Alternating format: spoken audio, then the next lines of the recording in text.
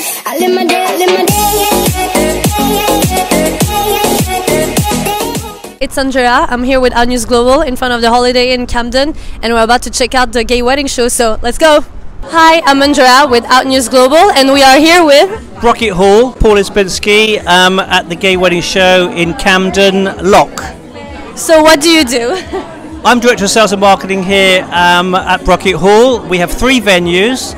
Brocket Hall is based in Hertfordshire, and we're not too far away from London, 42 minutes away from London. So we've got the 3 venues, the Hall, our Oak Room and the Auberge de Lac. Well, I see that you have a lot of nice venues. Which one is the most popular one? I would say that's a hard question. You've asked a very hard question. I would say all of them. They're all very, very unique. The Hall, I think, probably is the most spectacular. With so guests can dine up to 150 to have their wedding there, and we've got bedrooms, and we're very quintessentially British in that we have the butler service. I can see it looks like a palace almost. Are those historical venues? It's a very historic venue. 2 prime ministers have lived there, Lord Palmerston and Lord Melbourne. So, and then Queen Victoria came to stay. So yes, we've got lots of history. Wow, thank you so much. Listen, you're so welcome. Thank you very much indeed. Thank you.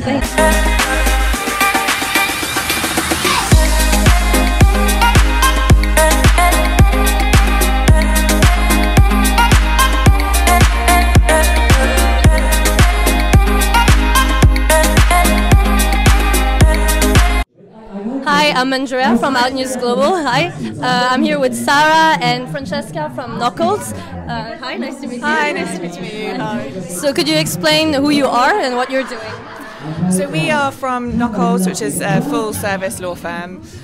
We are based in London, but we also have another office out in Bishop's Stortford. But we're here today really to talk to people about the way in which we can support families for all of their legal needs really, and also sort of financially. So I work in family law and deal particularly with sort of LGBT issues, surrogacy and assisted reproduction and that sort of thing. And Sarah is in our wills and probate team. Could you tell me a little bit about what service you provide?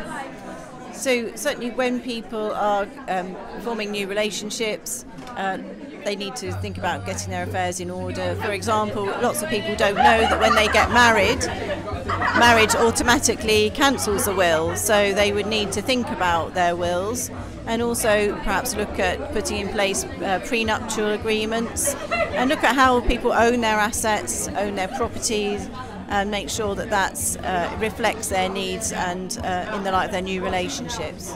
Okay. And so surrogacy, how does it work for somebody who is interested in it? How exactly does it work for people who don't know anything about it?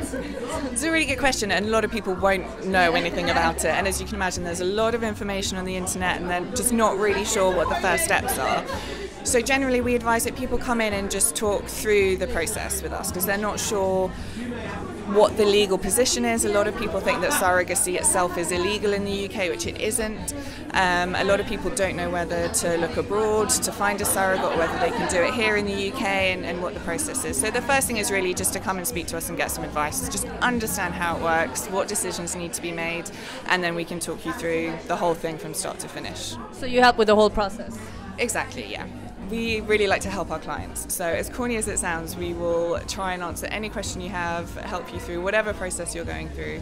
And I think that's really our key feature. Yeah. And why did you decide to focus on LGBT rights with Knuckles? Why? It's partly from the family work that we do, particularly in surrogacy and assisted reproduction. There's just sort of more of a market there. But it's also, I think, working, we did the show last year with Gino and just working with him, just getting a bit more of an awareness about the fact that actually being LGBT friendly is just something that people really appreciate and isn't necessarily something that people feel they do get from every law firm or from every service provider. So it was just a good area for us.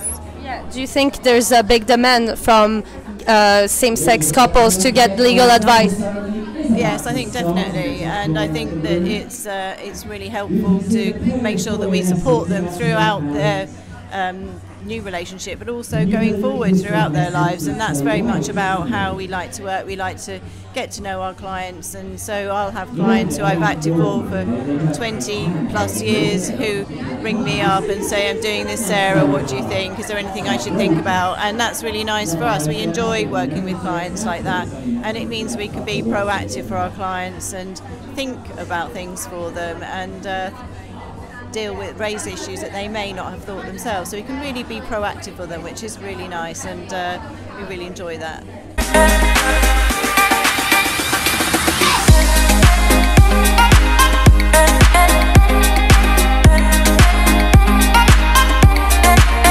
And I'm here with Leander from Michael Shirts. you own a shirt company called From Michael. That's right, we do bespoke shirts off the shelf, or you can have anything you like printed onto your cuffs. We thought it would be nice for the wedding fair, so you can have, I don't know, a picture of your partner, your wedding vows written into your collar, shirts, anything you want. And you make also women's shirts, since you wear one? Well, we don't actually. At the moment, our bespoke or off-the-shelf shirts are all men's, but if you want one made to measure, you can have any size you want, so it'll fit women, men. I'm wearing a man's one, but actually, as you can see, it fits really well. Yeah, it looks great. Yeah, and you can have the sleeves a little shorter, but the collars are fine. So we've had people that have had whole shirts printed, fronts, backs, but generally we like the cuffs because it gives you a little bit of personalisation that you can send a message to your loved one or keep something close to your heart with you all the time.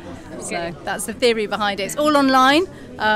So yeah, any measurements or any questions, you can go online and ask the guys all about it. What is the craziest design somebody has asked to do on the shirt? The craziest one I've seen. Yeah, well, it was a chap who worked in the city, and he redesigned the London tube map, but he renamed every single tube stop to something personal to him. Oh, wow. That's so romantic and crazy. It was. When he had his shirt, his jacket on, you didn't see it. When he took his jacket off, it was full on. Do a lot of people wear those shirts for their wedding? Yes, they do. It's quite a nice personal touch. I think it's the romantic bit of having something special to you. They've also been given as gifts to couples as weddings, so it's been quite a nice one for, I don't know, family members. And a number of them for a stag or a hen thing, so they'll get a whole bunch, they'll get 5 or 6 of those, so on the stag, they'll wear those. Gift that keeps on giving. Yeah, exactly. And why is it called From Michael? Oh, the two owners, both their fathers were called Michael, and they had a love of shirts that they instilled in their boys, so Simon and Richard, their fathers were called Michael, and they called the shirt company in their memory. Fonda Cox. Ooh, the wonderful Fonda Cox. So, what are you doing here today? I'm actually on the pool. I know it's the wrong place to look, but when you see some couples that are a bit nervous at a wedding fair, that's breakable, and I stand a chance of getting in there. So, do you plan on getting married? I've already done it twice, but third time lucky, eh? Ah, third time's a charm, right? Definitely. Do you perform at any venues we can go see you? I do. I perform across London. My favourite venue in London is down in Leytonstone, the Northcote Arms. You can catch me there on a Sunday night. On a Sunday night? Yes. Not at church? No, that's in the morning. That's how I get the bruises on my knees. Here with? Ashley. So you are a baker? I'm a cake decorator, cake maker, yes. Okay. Tell me, is it still in the fashion to do a naked cake? Because I remember that was still the big trend of weddings. Yes, a few years ago naked cakes were very, very, very popular. Yeah. Now it's not so popular, but then you get things like a semi-naked cake, which is like a naked, but you've got like a very thin layer of icing around the outside, and you can see a little bit of the cake coming through. But when my clients ask me about naked cakes, I say, why don't you try for a semi-naked? Because what happens is it protects the cake, because a naked cake can, if it's sitting outside for a long time, it gets dry, so semi-naked at least has a little protection. Okay, tell me about this black cake. That's very unusual for a wedding. Is that in demand, or?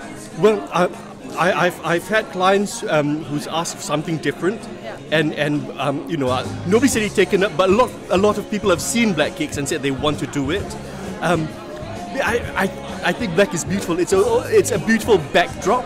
Because, I like it. Yeah. Like white is very popular. It's very traditional, but now a lot of couples want to go for something that is not so traditional, not so usual. So black is a good alternative. Do you get a lot of pressure on you?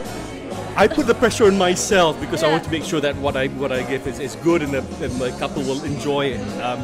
So the pressure I put on myself is, but it keeps me on my toes. What is the craziest demand you've ever had for a cake? The craziest demand was, flavor, because I had a couple who I asked how adventurous is their palate, and they say very adventurous. And when I have a consultation with them and tasting, and then I ask them what is their favorite food, and they love Japanese. So they asked me to come up with a flavor which is very unusual. So not a sushi cake, but but I did a cake which was a black sesame sponge, but it was a white chocolate, miso and wasabi cream in the inside. And they didn't tell their guests, but they wrote to me and said that one of the best moments of the evening was a group of their friends at the buffet table were fighting for the last bits of crumb of the cake. So with their forks they were all having. So obviously they enjoyed it. But so that was a good challenge. That sounds amazing. I enjoy coming up with weird and wacky. But as long as it's nice, you never know. It's something different. What's the most popular demand you have with cake? Well, chocolate is very popular, but I always do chocolate with a twist. So I add something inside it like salted caramel or chopped hazelnuts. Or it depends. Some seasonal, they like seasonal stuff. So citrusy is very popular for the summer, and then in the autumn you have more apple. I'd like an apple crumble cake and stuff, which is more, Amazing.